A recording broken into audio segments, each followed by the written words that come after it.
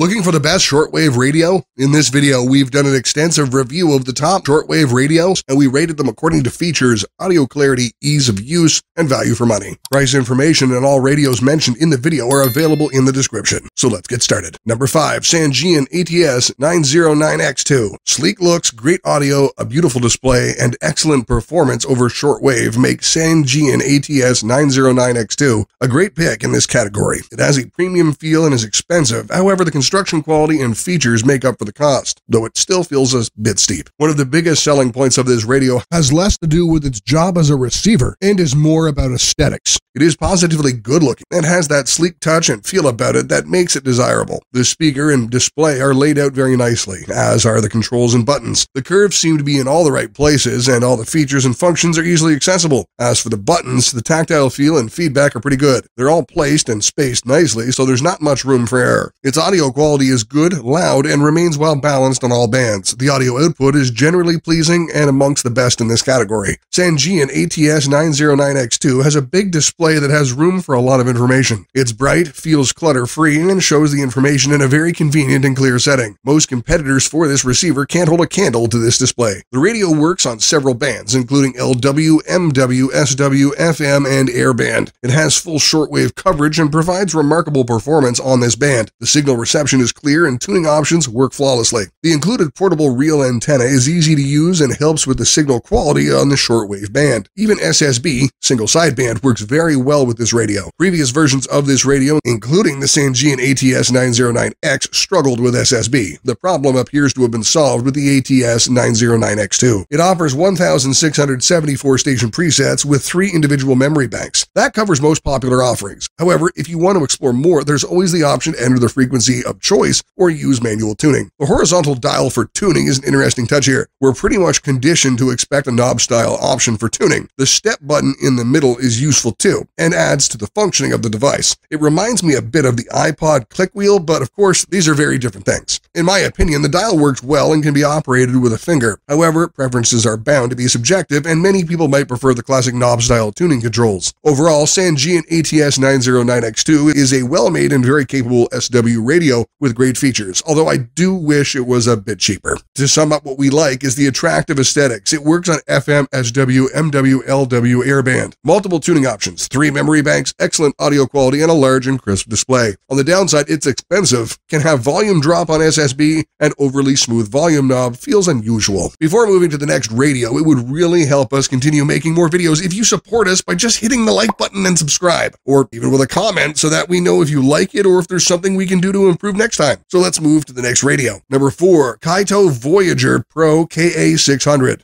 Kaito brings a good range of features to the Pro KA600. The most notable aspect is that this radio has gone digital, even though many of Kaito's popular offerings like the KA500 and KA340 take the analog route. However, it's not all about digital tech, and it has several features to make its mark. A small circular display towards the top right shows useful information, including the temperature and humidity. Both these are important metrics, whether you're outdoors or indoors. A large display takes center stage on this radio, providing information on radio frequency, mode, battery status, and related information. The buttons to control the radio find their place below the display. Tuning and volume control knobs are placed on the right side of the radio. Being mindful of its emergency radio duties, the Voyager Pro K600 is NOAA certified. It can tune into NOAA weather channels and receives emergency alerts and RDS. Additionally, it can receive conventional AM, FM, and shortwave frequencies as well. Shortwave frequencies are very useful for remote or rural regions, and while this radio works with shortwave, you need to buy an additional antenna for best results. Also, the auxiliary input jack placed at the radio's back enables it to work with external audio devices. There are multiple ways to power the Kaito Voyager Pro KA600. First of all, it has a built-in 600 mAh NIM battery, which charges through a micro USB connector. You can power it through an adapter, power bank, or a computer. Other methods to power the radio include moving the crank or drawing solar power through the photovoltaic cells at its top. Overall, Kaito Voyager's Pro KA600 is a fairly decent emergency radio and offers excellent features and functions. To sum up, what we like is the good range of features, including temperature and humidity measurement. It's a NOAA certified emergency radio, good build quality, and there are multiple ways to power the radio. On the downside, it can't work with AA batteries. Number 3, XHDATA D328, best budget shortwave radio. When you want a budget radio that will work with shortwave, XHDATA XHDATA D328 is a great choice. It's a decent radio for shortwave reception and works well with AM and FM as well. The radio can work as an MP3 player as well. Insert a micro SD card and it will play the music on the card. The manual actually calls for a TF card, but for broader use, they're the same as a micro SD card. XHDATA D328 has a fairly basic appearance. It's a radio design we've all seen, and one that's been around for decades. A speaker covers half the front portion of the radio, while a frequency chart and indicator covers the other side. This block shows the frequencies for FM, AM, and SW bands. There are two dials at the side of the radio. The upper dial is to scan frequencies for tuning, and the lower dials for volume. This is all very analogish and very similar to retro radios. Moving the tuning dial also moves the indicator for frequency on the front. This way, users know what band of frequency they're on and can pick the desired frequency. There seems to be a slight mismatch between the dial and the frequency readings, but it's workable. Things are easier on the shortwave front. D328 breaks shortwave into 9 bands, making it easier to pick the frequency you want. A sliding band switch control on the front of the radio makes it easier to tune into the band and frequency you prefer. In a way, this feature is what makes it a useful shortwave radio. According to the radio's documentation, the accepted frequencies are 64 to 108 MHz for FM, 520 to 1620 kHz for AM, and 4750 to 22,000 kHz for shortwave. In theory, that is an impressive range. Practically, it bodes well to keep in mind that this is a cheap radio. It works best with strong signals, which is especially relevant for shortwave. The lack of tuning and dedicated noise filters means that some signals won't be intelligible or even end up getting skipped. There is a telescoping antenna on its top, but it doesn't make a huge difference. Adding DSP, digital signal processing, into the radio is an attempt to make the signals better and reduce noise. It works fairly well and adds to the value of the radio. This is a rather interesting use of digital technology on a radio that's largely on the analog side of things. Power comes from a rechargeable lithium-ion BL5C battery, though it can work with direct DC input as well. The radio package includes a USB cable for direct power input. In my opinion, employing a USB is a better choice than working with an adapter. Overall, the D328 is a good pick when you want a cheap radio receiver with shortwave capabilities. It works well while staying within a good price. To sum up what we like is the attractive pricing, easy controls for MP3 players, uses a rechargeable lithium-ion battery, and can work a USB power input even when charging. On the downside, audio quality can be below average, lack of tuning fine-tuning options, and the receiver can feel overly sensitive. Number 2, Eton Elite 750, best premium shortwave radio. Eton Elite 750 hits the spot for a premium setup thanks to its build, features, quality, and yes, pricing. There can be some questions about its value, but the radio is good at its job. This radio is a proven and popular design. While we look at the Eton Elite 750, it's worth noting that this radio is the same as Tecsun S2000 and Grundig 750. Between these models, the difference usually comes down to the brand labels stuck at the top left of the radio. Also, irrespective of the branding, the radio is manufactured by Tecsun. The first thing to notice about this radio is its appearance and build. The design is attractive, feeling somewhat muscular even in the block shape. It looks laying the foundation for the premium feel and pricing. Thankfully, the build quality follows through and makes this a dependable radio for those who want a quality shortwave reception. While the Eton Elite 750 is a remarkable SW radio, it works on several bands including LW, longwave, SW, shortwave, MW, medium wave, FM, and airband. It also works with SSB, further adding to available features. The capability of this radio receiver to work well for SSB and SW are highlights for me, though it isn't a slacker for other bands either. Managing controls and frequencies is easy. Users can enter the desired frequency directly using the keypad buttons on the face of the radio, or go about it the old-fashioned way and move the dial to get to the frequency you want. It's a fun way to discover new SW channels, and there's a lot going on in this band. Interestingly, though the radio covers a wide range of frequencies and bands, it doesn't leave gaps and covers the full band. Elite 750 manages a decent reception even when working solely with its telescoping antenna and rotating antenna. I like the rotating antenna. It has a nice touch when moved and is aesthetically pleasing. If you want more out of this radio, hook it up to a quality external antenna. The radio's side has room for accepting antenna connections, including long wire antennas. Add an antenna tuner for better signal and significantly jump in signal quality. Power flows through D batteries, and it is very efficient for a radio with this size and features. It's 6 battery, and you can expect it to last a very long time. There's also room for a 6-volt DC input at its side. To sum up what we like is the excellent build quality, overall aesthetics, and design. Works well on SW. Also offers MW, LW, SSB, and airband. Good performance with built-in antennas, rotator and telescopic. Efficient use of battery, and good sound quality and clarity. On the downside, it can be tough to justify the price. The wideband can feel too wide, 30 kHz, and no Bluetooth. Number 1, Tecsun PL880, our choice.